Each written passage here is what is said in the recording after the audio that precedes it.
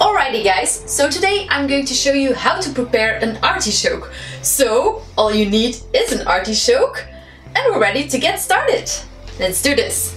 All you need is a really big pan or pot that will completely fit your artichoke.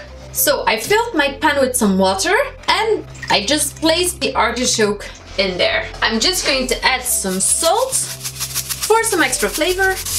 Here we go. And now we're going to let this boil for minimum 20 minutes. Actually, you'll know when it's done when you see the little leaves opening up and you notice you can really pull them off. As you may notice, my artichoke is floating in the water, so I will turn it from time to time to make sure that it's evenly cooked. And now you can just go and relax a little. Okay, so now about a half an hour later, my artichoke is done.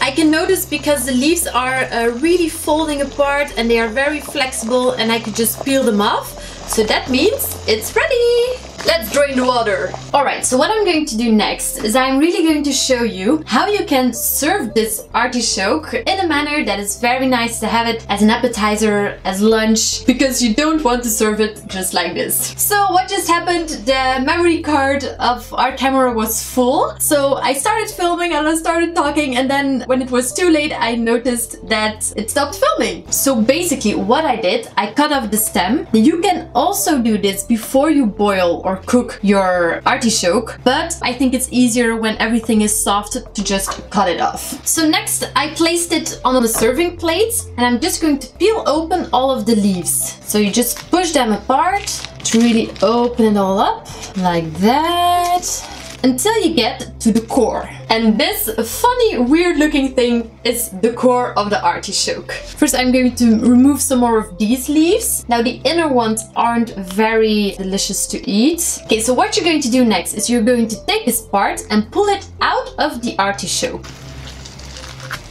until you get to this part. So here you have a part with all these strings, and these we're also going to pull out. You pull them out until you come to a flat surface that looks like this. Alright, until it's all smooth and soft. So then basically this is your end result. You can just take a leaf of artichoke and eat it like this. In our previous video we showed you how to make a salad dressing, and this salad dressing is absolutely delicious with artichoke as well. So I'm just going to scoop that in the middle.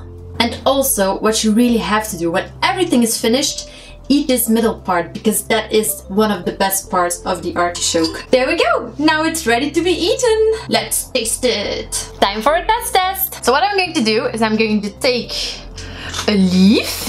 I'm going to dip it in some dressing. So I scrape it like this. And then, I know it might look a bit gross, but then you know, you get these scrapey marks on them. Very delicious.